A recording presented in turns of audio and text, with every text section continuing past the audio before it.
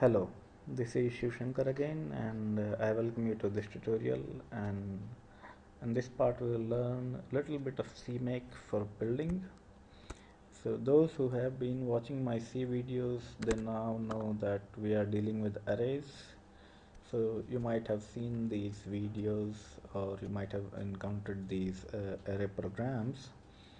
Now, what I have done is we had a make file, if I remember, which had this particular syntax. Now this was for fly make mode, and this was for arrays 4, for 5 and 6. So this is your make file syntax. But suppose you want to use CMake as your build system, then how do you use it? So you need to install Emacs and CMake both on your system. The way to install it is sudo apt-get install CMake.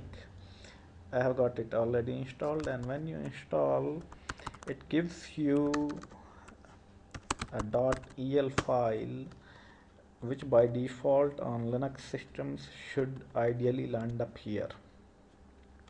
User share CMake 2.8 editor Emacs CMake mode. Then you need to copy and paste this to enable CMake syntax highlighting and indentation mode for CMake lists.txt file. As make file is the input to the make program, CMake lists.txt is input to CMake program.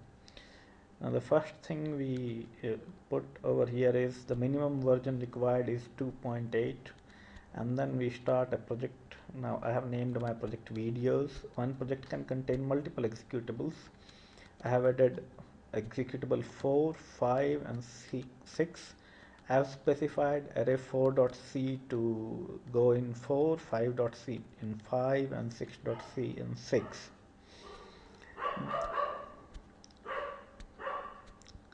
Then we have C flags because we use C99 version, or better even we can use C11 version. This is to instruct the compiler to use those loop based variable initialization, that is you declare variables wherever you want and booleans among other things. And then we say target link libraries arrays 4 to m. What this m is, basically it will cause minus lm. Alright, so this will cause minus lm flag for math library. Now set is a command which sets this variable in CMake. I'll explain plenty of CMake with Emacs as we go on. So as of now we have 5 commands with us. One is the version, second is the project, add executable, set and target link libraries. So now this cmake.lists file is here. Then I create a directory called build, which you can see here, and then we go into build, and I just clean this. I delete everything in this directory. That I can do using rm space minus rf space star, so I have nothing in this directory. And now I can say cmake dot because cmake lists.txt is in parent directory. So it will generate various files, its cache file and CMake file and various other files along with a make file. Now if we just say make space minus J8, because I have got 8 core processor, and we also say verbose is equal to 1. Then see, and we can also say minus K, continue as long as possible, and see what happens. Oh, built, all built. So we have got all 3 built in no time. Who says compile link debug cycle is long in C and C++? Not true anymore. So you can see the entire output, what happened in the C files. Now let's do this again. Suppose I remove this again and I say cmake dot, and I don't actually want to see that in a big program. When compiling a big project, I can simply say minus J8K. Well, short and sweet, you got what you wanted. In case of any error, you can switch on the verbose mode and you can see the exact line where the error happened. Now we can run our prime number programs which we have developed earlier, arrays 4 and arrays 5, which is actually the C program. So you see how CMake works. CMake is a very good tool. I would rate 3 build systems as top-notch build systems for Linux platforms. One is AutoTools, one is CMake, and last is Sconce. All 3 tools have their strengths. The best part about CMake is it has got something called CPack and CTest. So that's where it has an edge over other tools. Now Sconce has got its own advantage because Sconce is in Python, so you can do anything you want by little bit of Python programming. Now AutoTools is not bad altogether, but AutoTools is very tightly coupled with the Unix-like platforms. If you want to do anything on Windows, you got a problem. While CMake can generate Visual Studio solution files.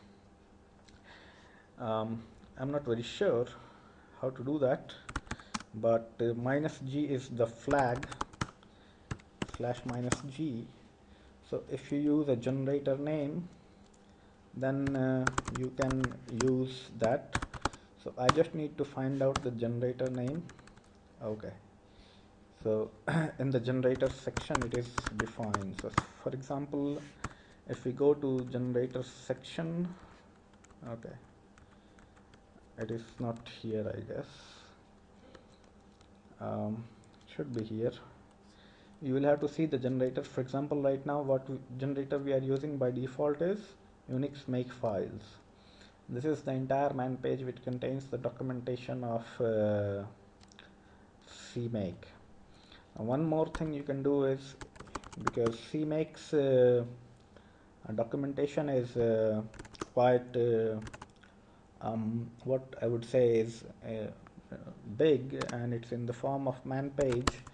So in your user share doc directory, if you see on Linux,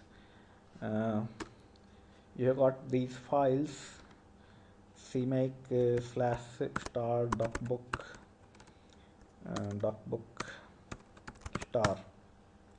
So what I have done is I have copied those docbook files here and then unzipped them, and then I have generated PDFs using db-latex.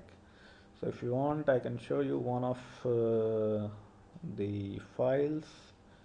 We go to my home directory and we go to CMake doc.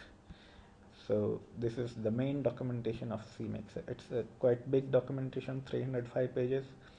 Better than man page if you can generate a PDF. Otherwise you have the HTML version also along with the distribution. So that will be all, I guess, for now. Now since let's look at generators section if we have. Actually never plan what I will say in the video, it's all runtime. So if we go to home and we search for generators, aha, it's in 5, it's there. So okay, so we have generators here, right? So if we go to page number 9, we have our generators. So this is the default generator. This is code blocks, Unix make files, kdevelop 3, kdevelop 4. If I remember, it can generate Visual Studio files also. The following generators are available on this platform. Okay, so on Unix platform you can't generate Visual Studio because it will probably need Windows. Okay, so for now that would be all, and I'll see you in my next part along with CMake and Emacs, and you might also would like to explore Qt Creator, or you might want to watch my video on Eclipse with AutoConf and AutoMake. Thanks for watching the video. See you then. Bye.